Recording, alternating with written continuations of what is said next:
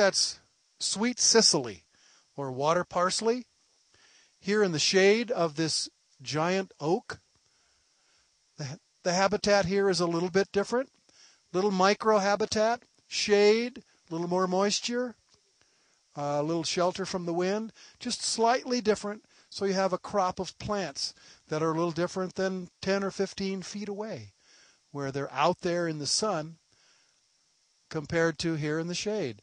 Lots of bedstraw, a plant called sweet Sicily, a little colomia over there, and a little bit of yarrow right here in the shade of this oak.